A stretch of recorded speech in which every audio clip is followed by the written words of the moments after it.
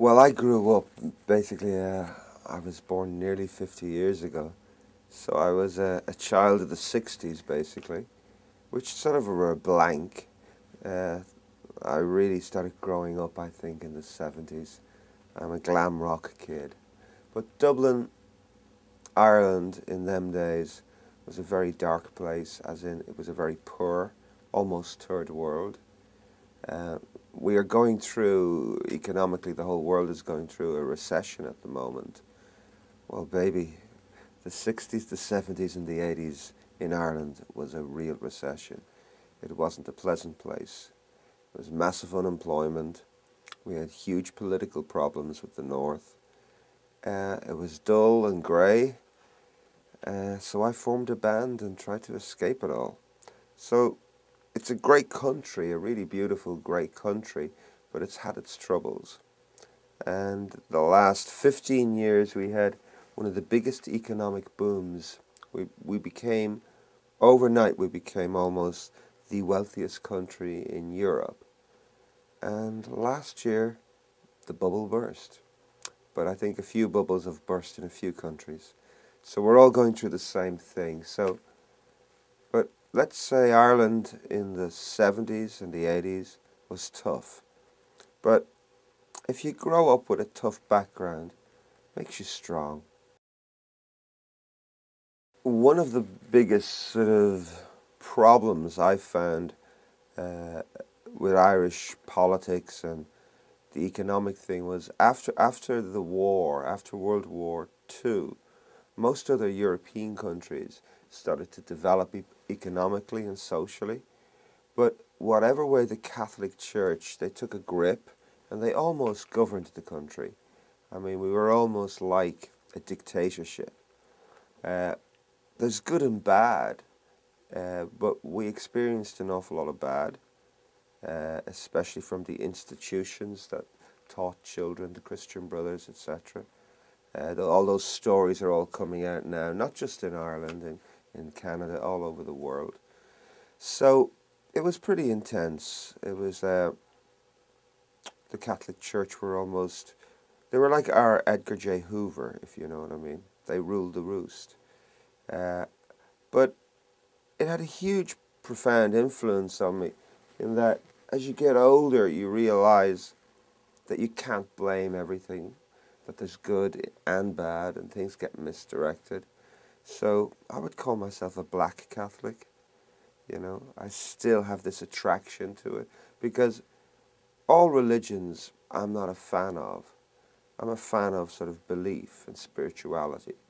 So I would be into Christ rather than the Catholics. I was a very shy child. I didn't like football. I didn't like the usual stuff that was shoved down. Sports were always shoved down you, and the Gaelic language, which I've actually disliked as a kid, but as I grow up, I quite like it. My real name isn't Gavin. I was given Gavin Friday by my friends. I'm christened Fanon Hanvey, which is Gaelic, and there's no actual English translation. And I hated it as a kid, but as I grew up, I sort of went, no, I like it. My main influences were I loved art. I mean, it sounds a little pretentious to say I was into art, but I liked drawing. I liked music. Music was my outlet from day one. You know, I was giving you an image of Ireland being this dull, grey, massive unemployment, not much going on, and the future was the dole queue. And for me, the window of hope was music and books. So I fell in love with sort of T-Rex and David Bowie very young. And they sort of said, hey, you don't have to live in this north side of Dublin that's all grey and depressed. You can be a spider and go to Mars. So music and books too. I read avidly as a kid. So, and that's the beautiful thing about books and music and even movies, is that you can actually escape. You can go into other worlds. Lipton Village was an imaginary place, really. It was a group of young guys that grew up around the same area. I grew up on a street called Cedarwood Road, and by coincidence, my best friends at around the age of 10 became a guy called Bono and another guy called Googie. And we just, it was music again. The fact that that pulled us together. I lived at the bottom end of the street and they lived at the top end. And I was quite shy as a little kid. But they found me quite interesting because I had the right albums underneath my arm. You know those days where you'd carry the latest Bowie album or Roxy Music album as you go to school. I mean, you can't play an album at school, but you were being cool, just showing, look what I got. And I'm not into Meatloaf. I'm into Bowie, you know what I mean? So I attracted their attention, and I had long hair and earrings when it was quite a risque thing to do in Dublin. I mean, we didn't have the liberation that America and Britain had in the 60s. But I did always look to England and America, mainly because of the music that came from there. But we became friends through music, and we had real names, as I said, Fanon Hanvey and Derek Roan. What a dreadful name. And Paul Hewson. We gave each other nicknames, just the way most kids do, you know. But the nicknames had more to do with how we physically looked or our essence. And I had quite square features as a young kid. Almost like this. There was this sewage, there was ad on the TV, a sewage pipe called Wavin. And it used to just come, Wavin piping. And this big square pipe would come. I can be full on at moments. So I was called Wavin for a while. But I'm a bit softer. I'm a little softer than a sewage pipe, so they changed that to Gavin. Now, I didn't choose it. It was Bono and Googie who gave it to me. And then Friday was added because I have a talent of getting on with most people. So it's a bit of a Man Friday thing. And we gave each other these nicknames, and then we had similar interests. We were into, sounds really pretentious that 12, 13-year-old kids were like into art and poetry. But we weren't into football. We were into making music or being into music and painting and stuff like that. And we called this sort of little gang Lipton Village. And we made up imaginary games, and it's just one day we'll form bands, and one day we'll make movies, and one day we'll do this, and one day we'll do that. But I think a lot of kids do this in their own way, except 25, 30 years later. Legend happens because some of us have become quite well known. So the myth becomes magical. So I tend to sort of see it very practical for me. When I go out for a drink, Bono can buy the pints because he has more money than me. We're the same guys. That's a tough one. I've always, I mean, as a performer on stage, I tend to sort of throw myself into the character, whatever I've written about. So it depends on how I'm writing or what I'm writing about. A lot of singers don't really know who they are. They sort of, they have this massive insecurity and this massive ego, and they're sort of pulled between both. I mean, why do you want a load of people to look at you all the time and listen to you? There's something going on there. There's this sort of need to express and attention. It's not just ego, it's some sort of complex thing. And sometimes, you know, you create characters to say something you want to say. And then you just throw yourself into that. In the last couple of years, I've been acting a lot more. I've done 1 or 2 movies. I've done a lot of work with the Royal Shakespearean Company, and that's been intense, baby, I can tell you that. I love the way an Irishman that can hardly speak proper English is doing Shakespeare, so I find that extraordinary as I get older. But I always see music, live shows, performances as moments. And to really get there, you just got to actually get into the essence, flesh and the blood. Maurice Seezer, I worked with from around 87 till around 2004. How long is that? It's a long time.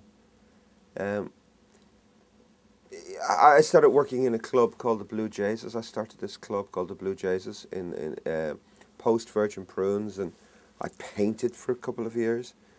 And then I needed that light I was telling you about.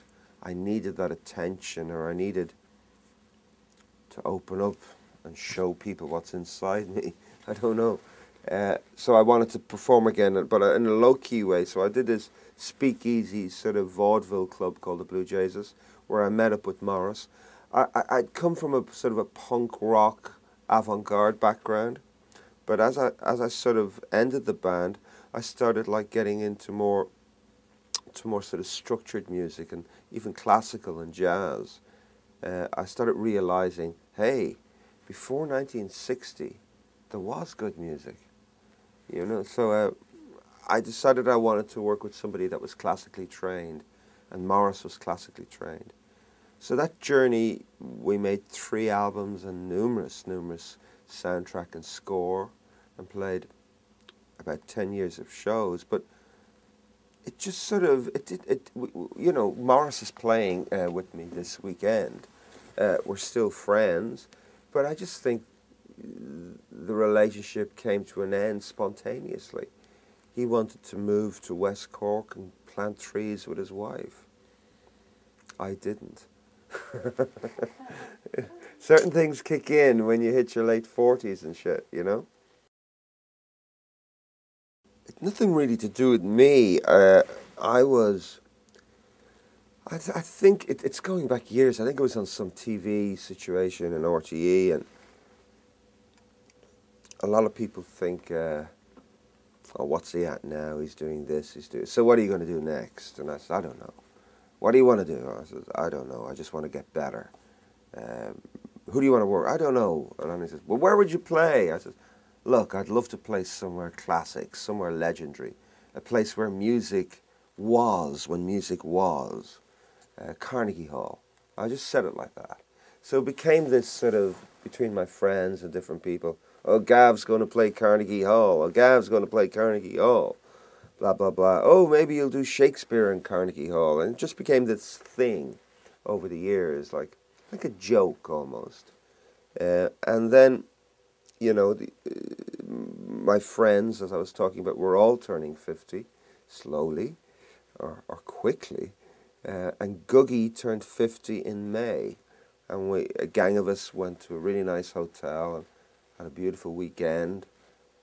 And we had a few drinks, and my good friend Bono says, hey, do you know what you're doing for your 50th? And I said, you know what? I don't really care.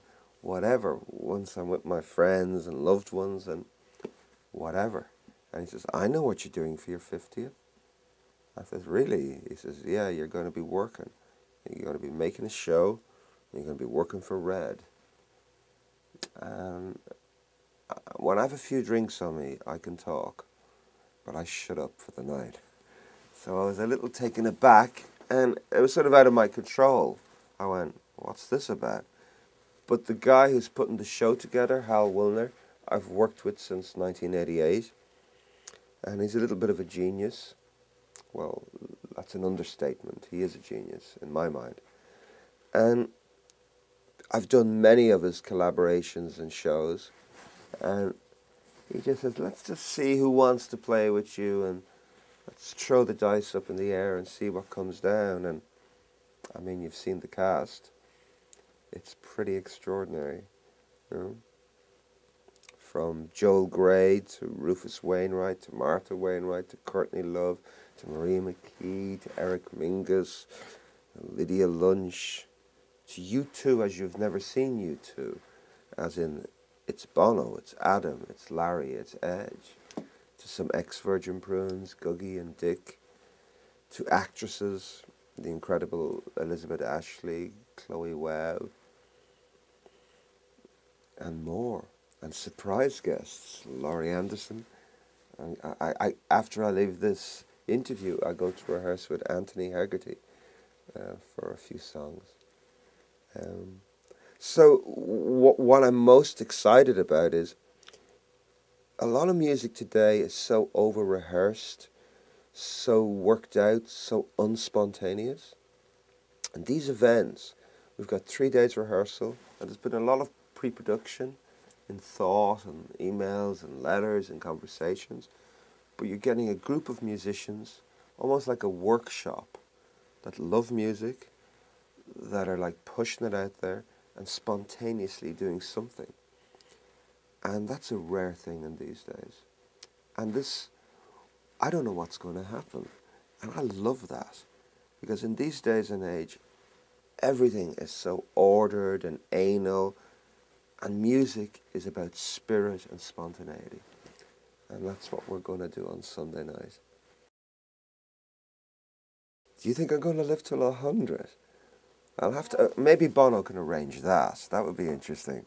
Hey Bono, thank you for my 50th. Can you make me live another 50 years? You know, it's just such a pleasure to be, and an honour. And you know what's so great is that we're making money for AIDS in Africa. There's a lot of love and spontaneity. We're doing something creative. That's what I love about Red. It's not just a charity, give us money, give us money. It's being innovative. Like, here's a show that you won't see anywhere else. And you can come, and whatever you pay for your ticket, it's going somewhere. You can go and buy a pair of Armani shades, like Bono, but the money goes to Africa. It's quite cool. But I'm actually quite modest. All I want is a nice all I want is a drink at midnight on Sunday night, and I'll be a very happy man.